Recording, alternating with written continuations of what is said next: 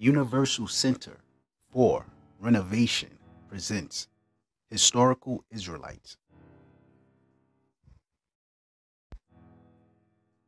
This is strictly for educational purposes and commentary.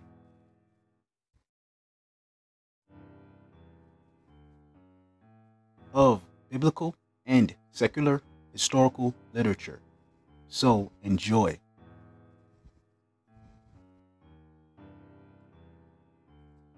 Subscribe, like, and share. Our family tree,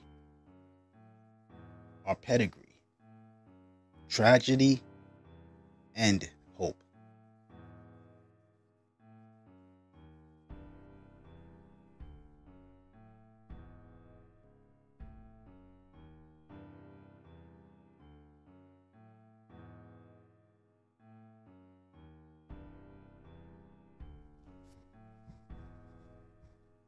This family tree represents two members of the research group, Universal Center for Renovation.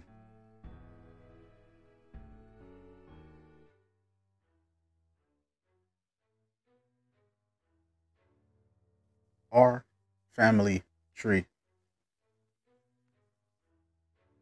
Our family tree represents my paternal grandfather and paternal grandmother, my father's parents.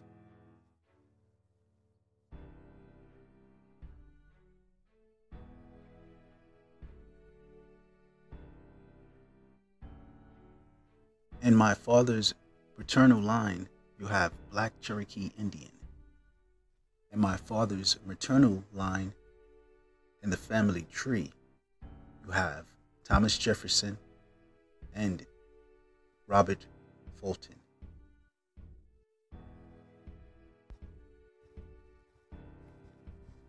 Trail of Tears, 1830, North America.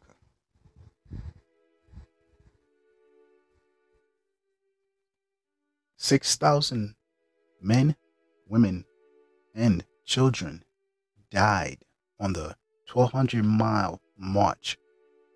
My family are survivors of this forced march.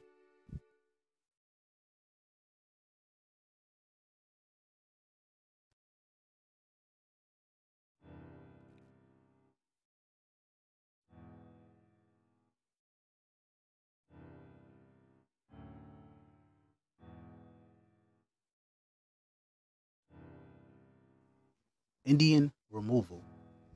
Indian removal was the United States government policy of forced displacement of self-governing tribes of Native Americans from their ancestral homelands in the eastern United States to lands west of the Mississippi River, specifically to a designated Indian territory, roughly present-day Oklahoma.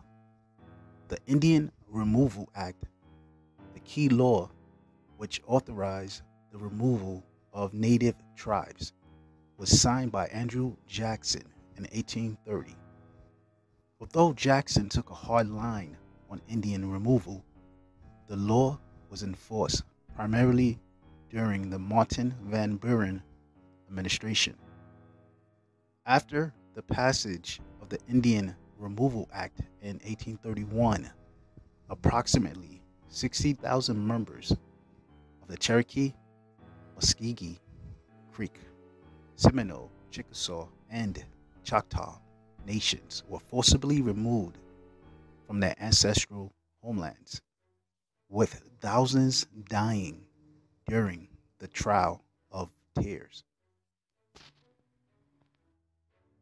This awareness of Black Cherokees has never been a mystery to any members of my family, and the oral traditions and the migratory patterns is part of the history.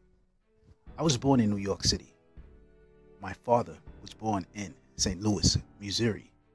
My grandfather was born in the state of Illinois, and my great-grandfather was born in Oklahoma. Documents have been attained that gives a date, 1830, of the actual presence of surname family. A member of the surname family that is efficient in genealogical research have told me that we still have family and property in Illinois and Oklahoma. Many years ago, I gave my copy of Ronald Sanders' Lost Tribes and Promised Lands to a member of the Choctaw Nation of Oklahoma for a review. We were in a conversation about the history of the Native American origins and if there was any proof to substantiate the Israelite origin of the indigenous peoples of the Americas. He was aware of my Cherokee family background, but I have a typically African American phenotype, and he had typical Native American phenotype. So I think it was reasonable at his point of view of the Native American Hebraic origin. But the question was, who was the natives of black origin? Are they natives, Africans, freemen, or slaves? How did black Cherokees fit to the picture? He didn't say this in actual words. He just left a message in the book when he returned the book.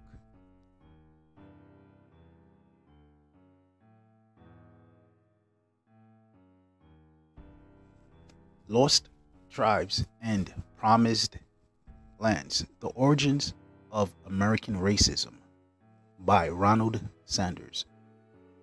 The point indicated with brackets on page 55. Lost Tribes and Promised Lands: The Origins of American Racism by Ronald Sanders. Some Arab authors found sanction for the advancement of black slavery in Noah's outburst against his son Ham, when he said, "Cursed be Canaan, a servant of servants shall he be unto his brethren."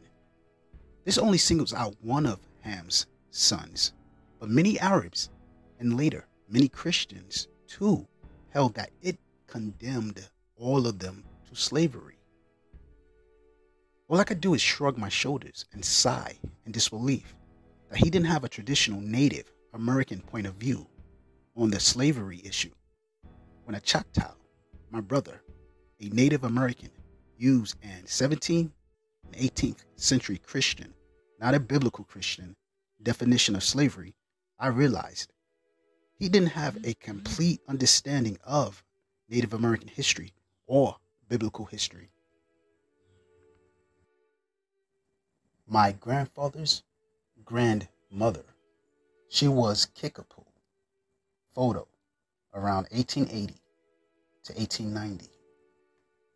Even though my family was black Cherokee, we have deep Native roots with more than one Native American nation. Kickapoo people from Wikipedia.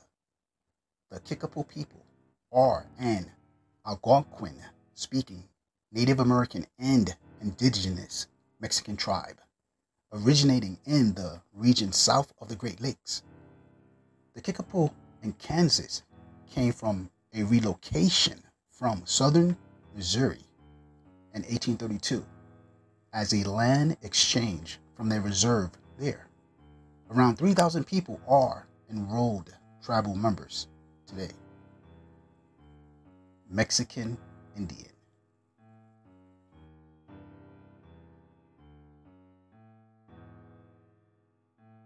My grandfather explained to me that black Cherokee freedmen didn't originally face a form of chattel slavery. It had been passed down word of mouth traditions and customs.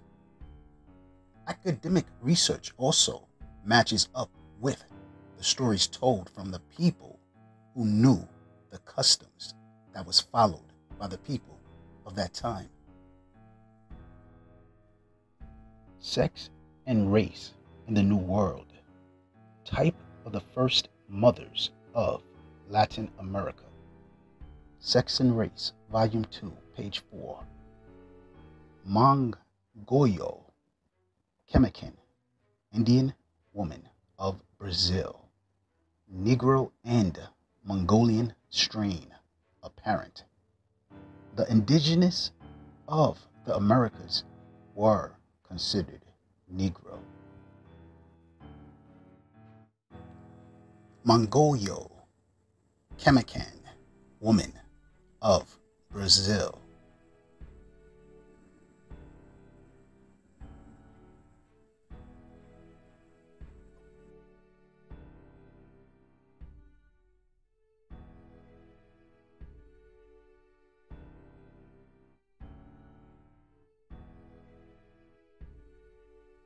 World Book Encyclopedia.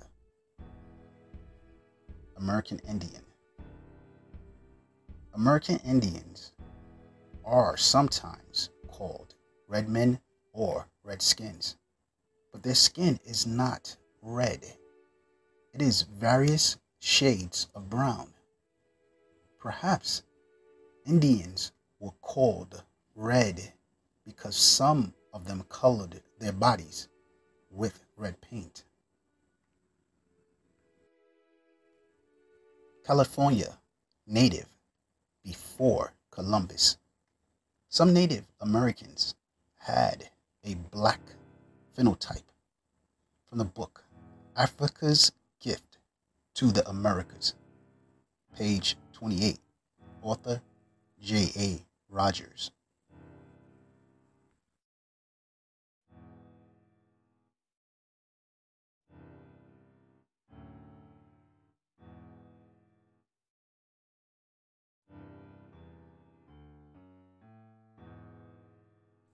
Native American Indians, children of Israel.